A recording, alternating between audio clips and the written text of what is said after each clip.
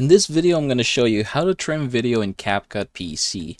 Now, in order for us to get this done, I've opened this particular project of mine, and it's actually pretty simple. I'm going to show you two ways to get this done. So the first thing and the easiest one is that you're just going to hover over to the end part of the video, and then you should be seeing something like this. And then what you're going to do is basically left click and hold, and then you can just go ahead and drag it to the part where you want to end. Say, for example, only up to here. Now, take note that this is not only applicable to the end but also to the beginning of video. For example, I can go ahead and do something like this, and you can see that now we have trimmed the beginning of the video as well as the end of the video.